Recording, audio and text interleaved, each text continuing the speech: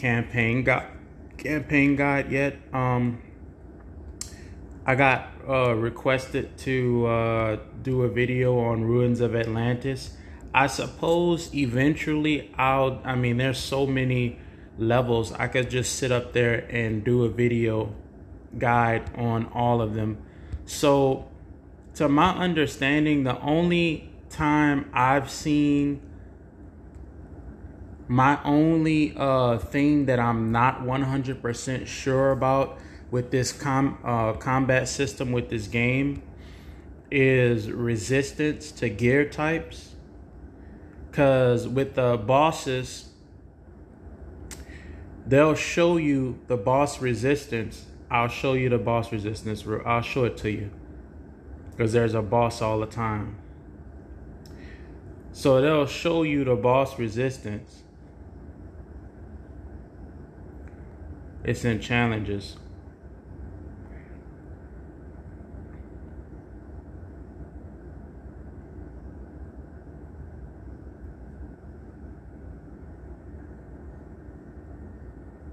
So really, the last time I saw the resistance, it was a red. So I think it's just the spell type. So if you use your blue spells, the boss is going to be resistant to it. But I do not believe, I have found nothing, even on the official channel, that would indicate that gear types actually present certain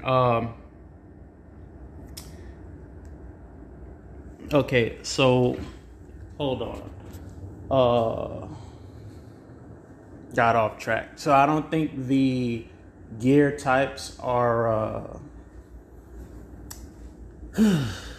there are no resistance to the gear types, but you do have resistance to the talents. So anyway.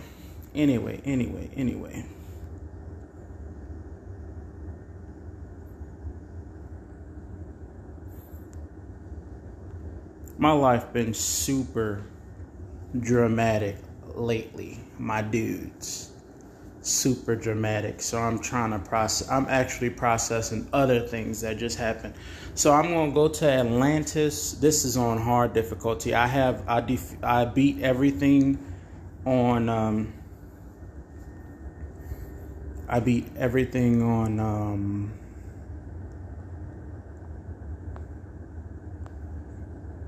Guardians, Kraken Hall. So I don't see Atlantis. Yeah, I don't see Atlantis. Oh.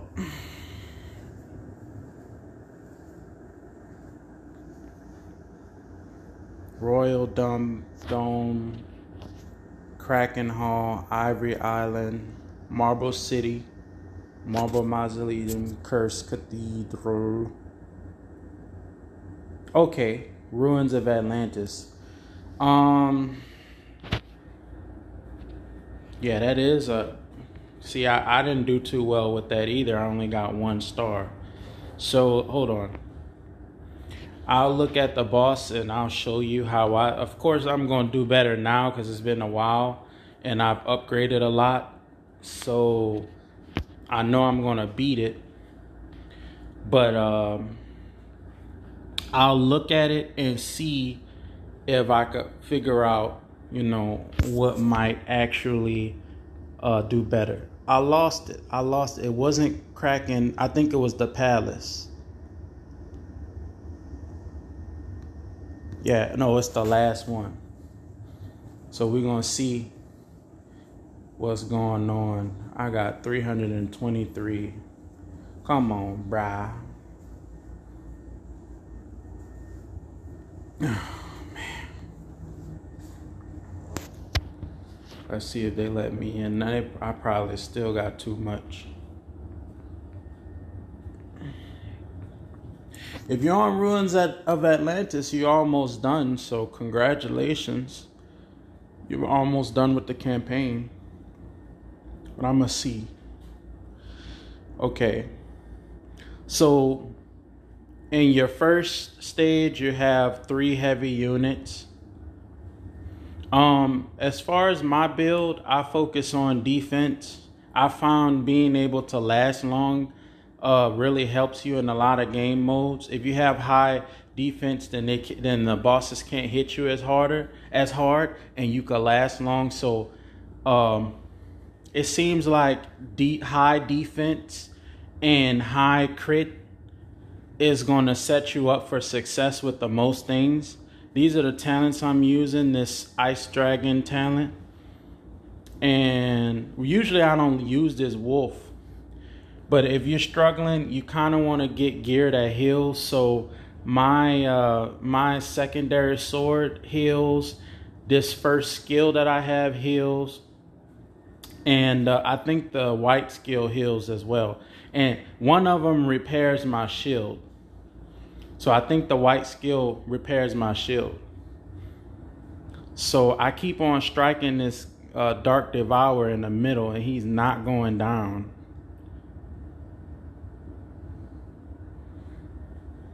So, I mean, you just saw what happened, and I only got 1 star. I would have to get, I don't know.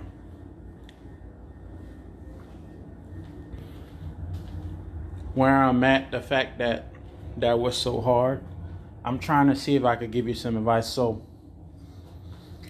if you having trouble with a campaign, so upgrade your gear as much as you can. Go watch my beginner equipment guide and just do that as much as you can. And then what you want to do is play with your talents, okay? Do different combinations of talents, because it seems like that's what matters the most strategy wise.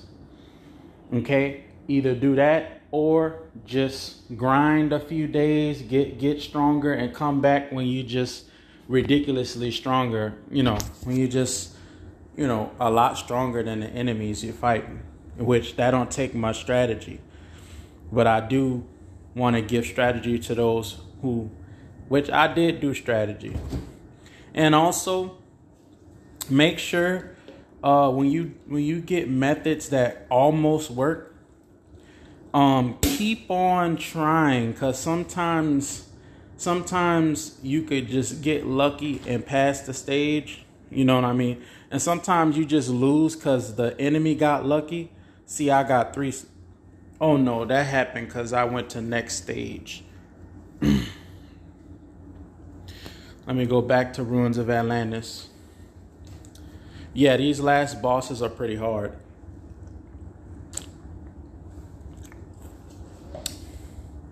My best advice is any of these talents that do AoE on the boss stages.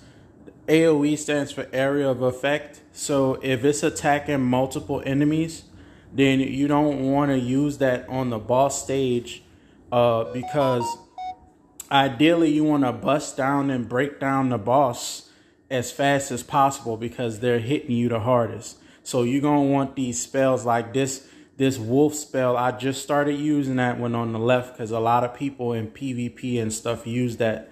So I use that. Not only will it focus on that boss until I, break that boss down, but it also heals me.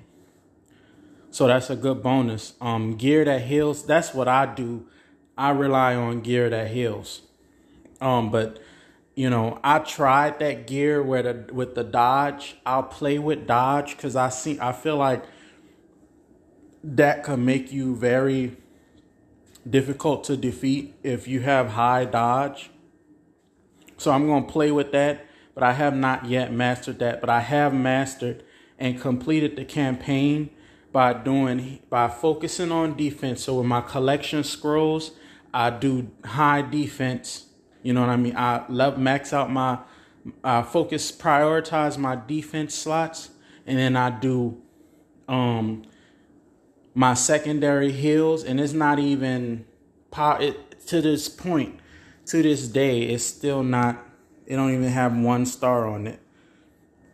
But that little healing goes a long way. So my other weapon that I was using, I don't even think I still have it.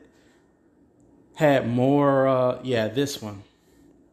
Now this one, oh no, I don't want to switch it permanently. I don't want to switch that. This one will revive you, but I mean, it don't give you full health. And it's like, they could miss and, you know, they could knock you down low and then miss a few times, and you could go down from having, you can go back up from 20% health to like 80 to 100 if you have this little wind sword. Only thing is, there haven't been any chests with it, so I had to rely on what is that called? Extracting. So I would extract it. I have one extra of these, and once I extract all the rest of my gear one more time, then I'm going to reset that, extract this again, and then I could go ahead on and give this wind sword